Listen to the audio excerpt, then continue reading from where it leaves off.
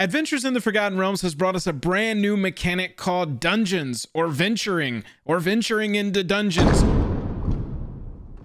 Regardless of what it's called, we are going to see, is it worth it to build this strategy in Commander? That's right. We're going to talk about dungeons, and then we're going to talk about the best enablers for those dungeons, being best as the commander, and then great cards in the 99, and the video starts right now.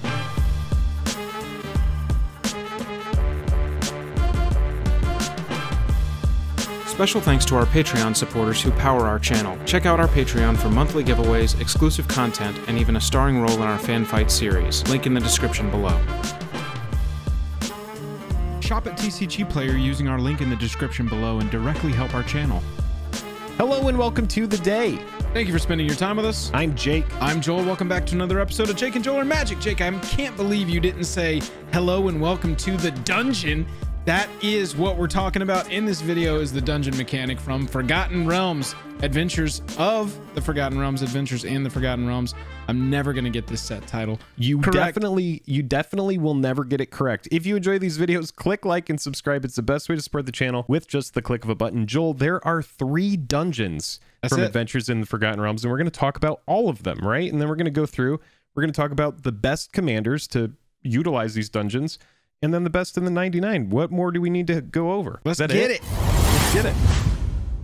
So leading into our dungeons, we have got 3, like Jake said: the Tomb of Annihilation, the Lost Mine of Phandelver, and the Dungeon of the Mad Mage. So with the dungeon mechanic, you need to go look it up yourself to be specific on the exact rules of how this works. But the TLDR, Jake, is that some creatures are going to say venture when you take care of something, like it enters the battlefield, you get to venture, it attacks, you get to venture, something like that.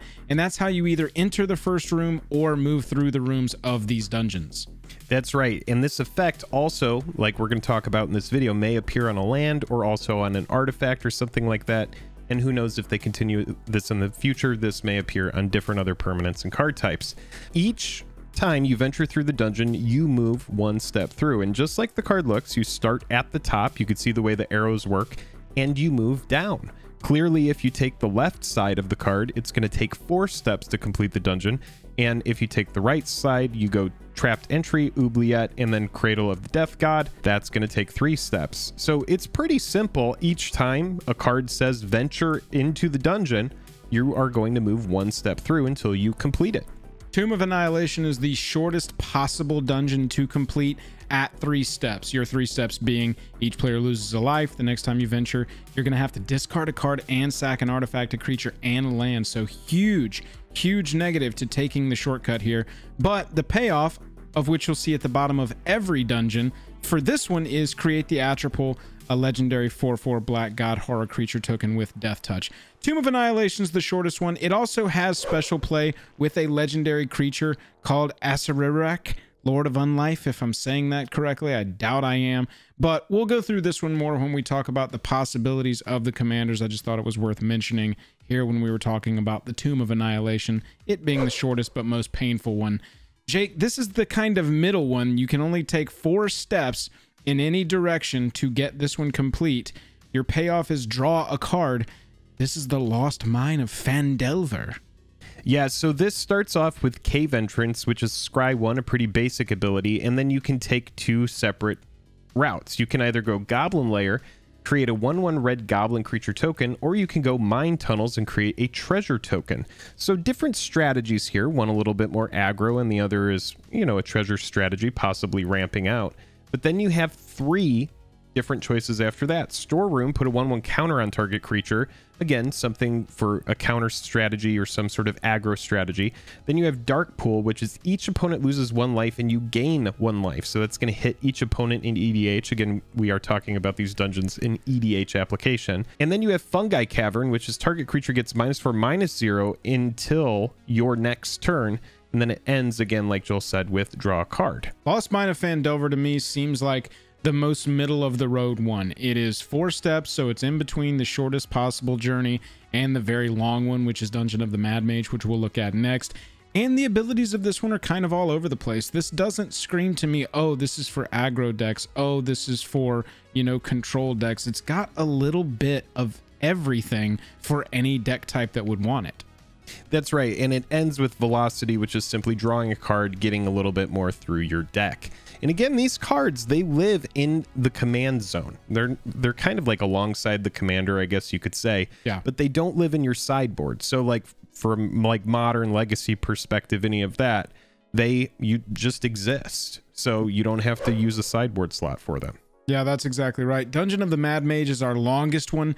The payoff there at the bottom is pretty sick. Draw 3 cards and reveal them. You may cast one of them without paying its mana cost, but you're taking 7 steps from the entrance to get this complete. The first step, you're gaining a life. Second step, you're scrying 1 on the dungeon level. Then you can either go for a treasure token or make a creature unable to attack until your next turn. Next up, you're scrying 2. Then after that, you can choose either exile the top 2 cards of your library. You may play them, which is the one that I would be selecting 9 times out of 10 probably. Pretty good. Pretty good. Mural's Graveyard. You are creating 2 1/1s, so that's not to be, you know, shaking a stick at if it's an aggro, some sort of, you know, aristocrat's deck that wants things to be sacrificing. After that, you're scrying 3, so you get the dungeon level, lost level, deep mine, scry 1, 2, and 3 across the life of this thing. And then on your 7th step, shoo, we made it into the Mad Wizard's Lair, and you get to cast a card for free. Jake, this one seems very cool and intense, but you've got to be consistently venturing through this dungeon to get this complete. I mean, 7? You don't want this to take 7 turns? Right. No, you don't. But again, it is important to keep in mind that these dungeons, they work as a support to whatever your strategy is going to be. If you look at any of these dungeons, none of them have really broken abilities. I mean, the Mad Wizard's Lair is very, very strong. Exiling the top 2 of your library, you may play them.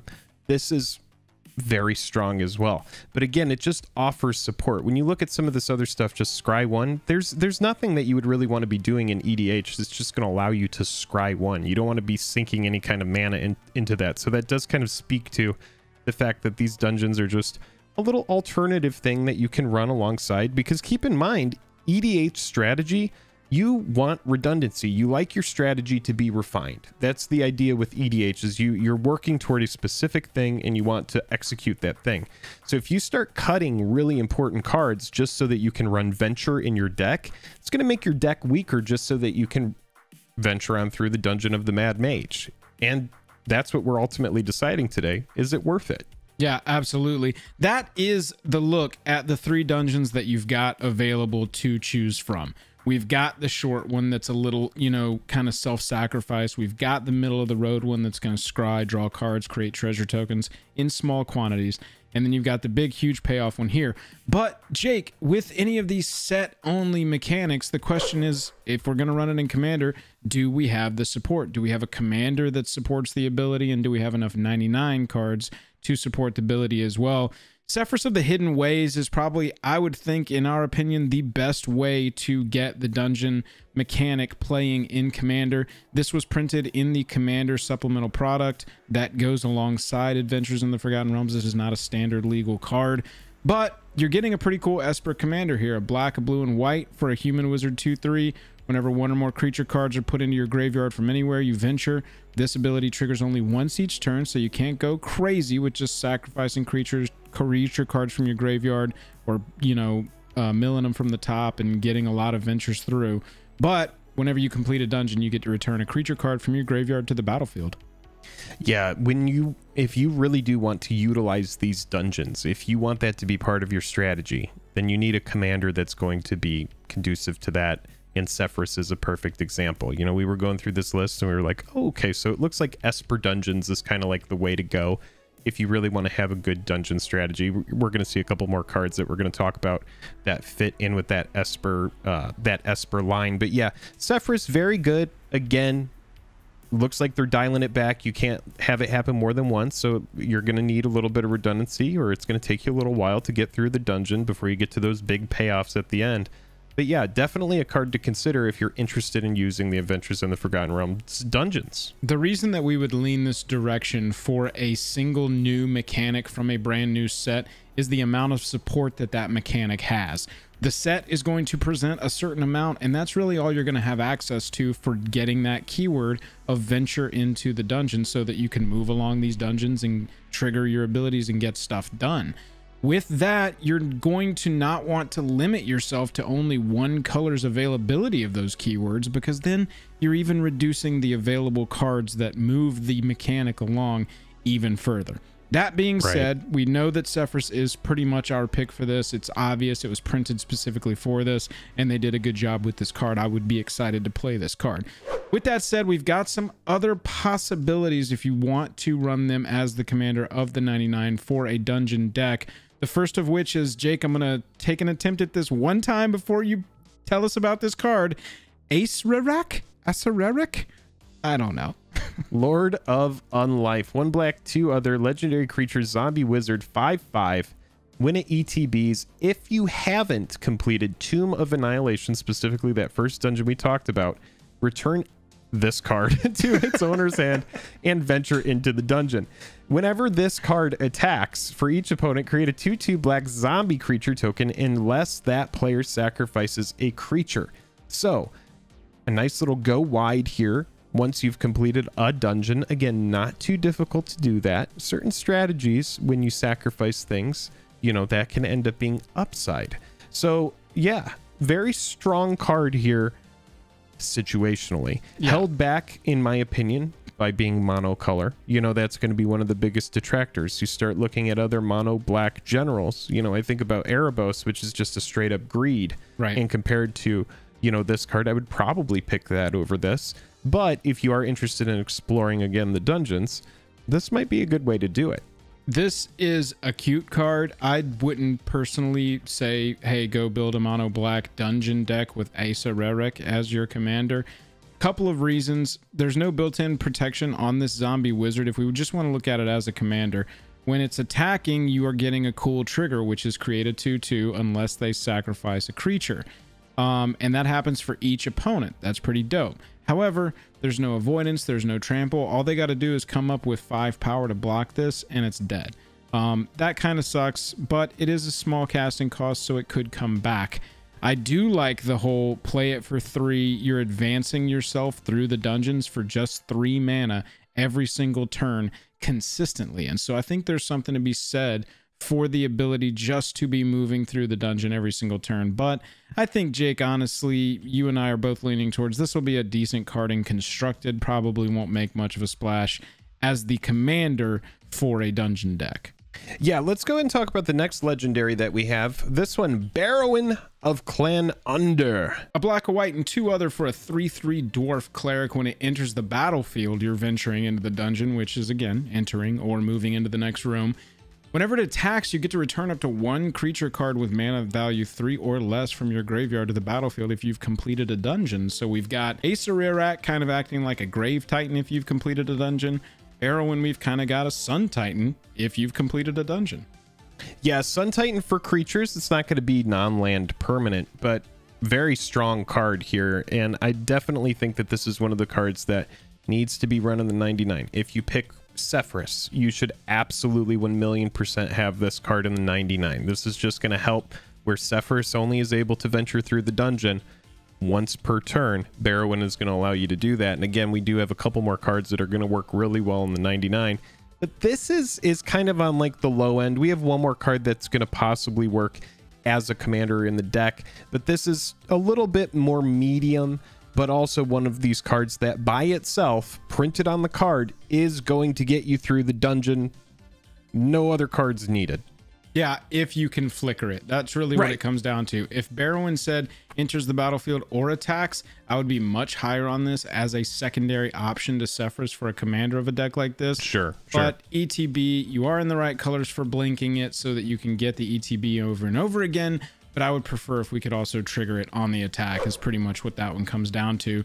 Jake, you alluded to it. Varus Silvery Moon Ranger is the other one that we've sort of identified as, this is a possibility. This one's on the bench for being the commander of a dungeon deck. You end up narrowing yourself into just green.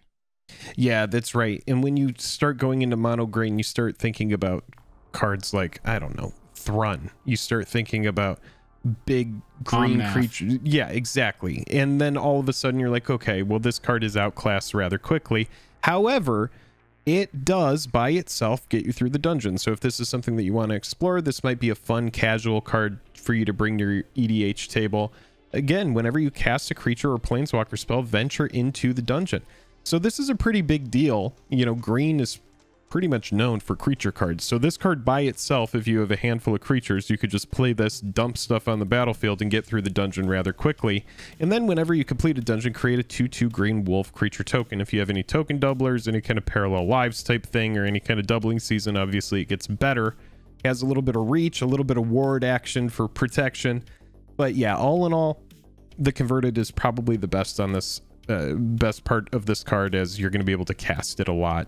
Yeah, I mean, the green cards haven't really risen to the top in our exploration of the dungeon mechanic so far. Varus was included in our 4 options for commanders just because it represents a different color than the mechanic sort of lives in, which is kind of cool. And it comes at it from a different direction, being creature and planeswalker spell cast triggers moving you through. However, I would say play Sephiroth, put Asarak, whatever it is, into the 99, put Barrow into the 99. Don't worry about Varus and Commander. But, Jake, what else can we put into the 99? I think we can put Nadar, Selfless Paladin. This is maybe one of the best 99 cards for this, and arguably, possibly a dungeon commander, but again, just run Sephiroth. Yeah, 1 white, 2 other for 3/3 Vigi. Whenever Nadar enters the battlefield or attacks, venture into the dungeon. So pretty it's got sweet, what like I you were wanted talking Barrowin about to earlier. have. Right, it has that attack trigger as well. Other creatures you control get +1/+1 as long as you've completed a dungeon. So a nice little anthem if you've gotten through a dungeon on this card. And again, that vigilance is really nice. Yeah, definitely a card for the 99 in my opinion. And I mentioned this to Joel as well. But say you're interested in these dungeons, you have a really good strategy, but maybe, you know, you have a nice blink engine in your deck, something where you go infinite with like a Deadeye or something like that. Then you could have a dungeon just in your sideboard, or not in your sideboard, but in your command zone, right, where you could just be degenerate with Nadar just to complete a dungeon, for example. This doesn't only happen once each turn. This is the kind of thing where if you blink this enough, you could just complete a dungeon in 1 turn if you have enough mana to do it. Yeah, I love that about it. It's fantastic. I do wish that the Anthem stacked. I wish that more of these abilities stacked. A lot of them say they give you this thing if you've completed a dungeon, and it's sort of just like, you know, City's Blessing from Ixalan, where it checks once, if you have it, you've got it, and then you just have it for the rest of the game. I think the Nadar would be super cool if it was +1/+1 for each time you've completed a dungeon to sort of represent leveling up in D&D. But regardless, I definitely think Nadar belongs in the 99. Here's a green one. I know we're talking about playing Sephiroth, but we wanted to mention this because it is very strong if you need green support for dungeon, and that is Eliwick Tumblestrom. It's that top ability, right? +1 venture into the dungeon. That's exactly what you're looking for here. You can do it every turn. It's automatic. It's plus on the Planeswalker. Past that, gets a little generic green Planeswalker-y for me. Look at the top 6 cards of your library. You can reveal a creature card, put it into your hand. If it's legendary, you gain 3 life. And then -7, you get an emblem of creatures you control have trample and haste, and get +2/+2 for each differently named dungeon you've completed. So potentially up to +6/+6. That's pretty cool.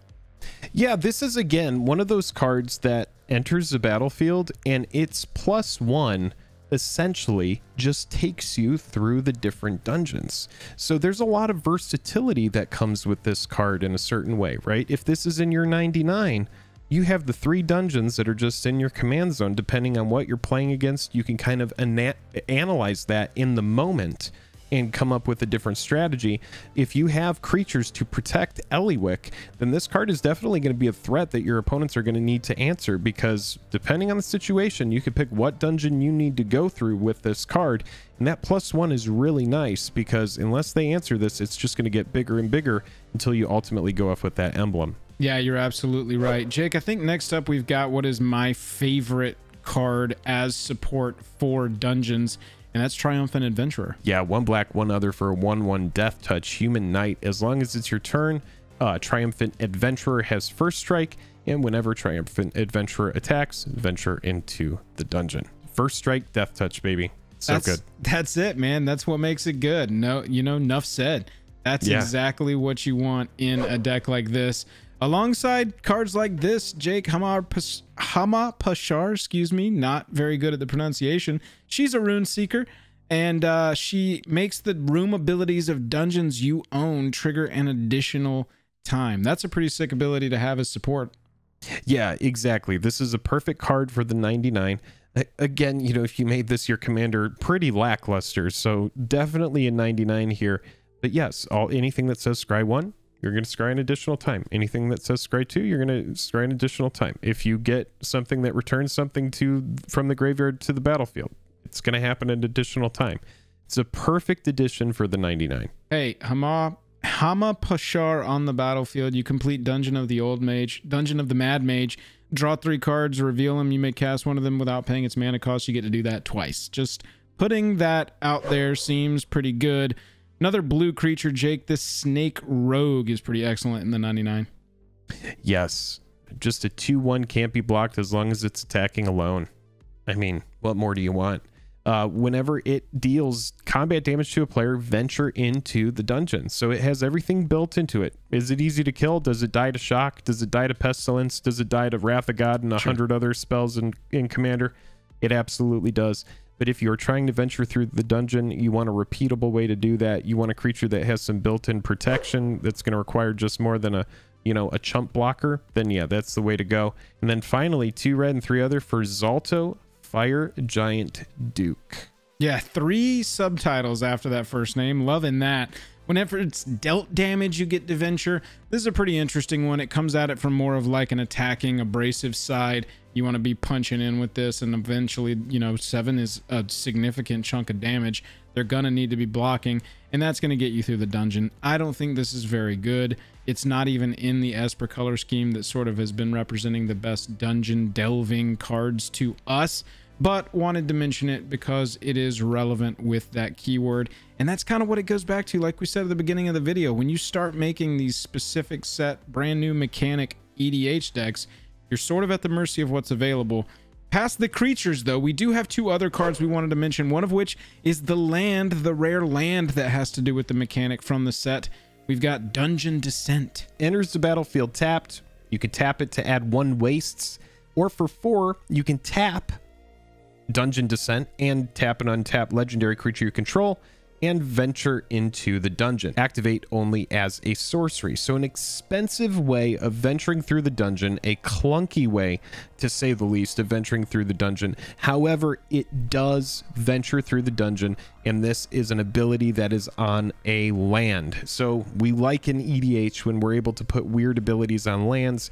It allows us to not have to put that in one of our spell slots of the deck. Yeah, that's true. Or it gives us just residual stuff to do when we've run out of steam. Having abilities on land, we can activate those. Jake said it. This is so clunky, y'all. 4. First of all, it's 4. Then you have to also tap it with a legendary creature you control. It only does it once, and it can only be sorcery speed. It's kind of bad, to be honest. This did not need to enter the battlefield tapped. Right. Let's just say that this land 1,000,000% did not need to enter the battlefield tapped. I 100% agree. There's nothing on any of these dungeons that this land would give you access to that turn that is that bad, especially when you also have to jump through the hoop of 4 mana, have an untapped legendary creature you control on the battlefield. It's just too much. This card is not that good. Let it enter the battlefield tapped, and then that tap an untapped legendary creature you control, that should be just like a 1 cost or even a 0 cost ability. Right. Like that ability could literally just say tap and tap an untapped legendary creature you control, venture into the dungeon, activate only as a sorcery. That did not need to cost 4. This does not have the potency of a Karn's Bastion. Let's just say that. Like, right. It doesn't proliferate everything on your board. It's just going to most likely let you scry 2 or something. Like, it's not great. A lot of times when they print these mechanics, brand new mechanics into sets like this, there is at least 1 rare land that has to do with it. So we wanted to mention it. Even if it's bad, you should probably run this in your venture into the dungeon deck, just because it is redundancy on that ability, and that's what EDH is about once you've picked your strategy. Jake, we've also got the dungeon map. It's a 3-cost artifact. It's a rock. It taps for 1 wastes. You also can pay 3, tap it to venture into the dungeon, activate only as a sorcery. Why is this uncommon artifact better at doing what the rare land is doing. Just because the land doesn't cost 3 to enter, I guess. That's probably the best way that we could describe it. But again, you're looking at redundancy.